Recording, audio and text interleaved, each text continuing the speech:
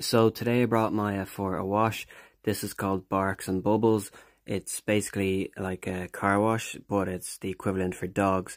So you pay €10, you have 10 minutes, and you can switch between water, shampoo, conditioner, flea wash, and there's even a hair dryer there.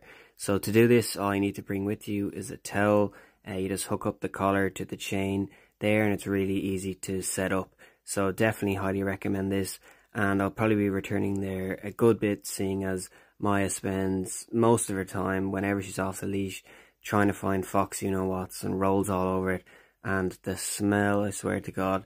But anyway, yeah, she enjoyed it.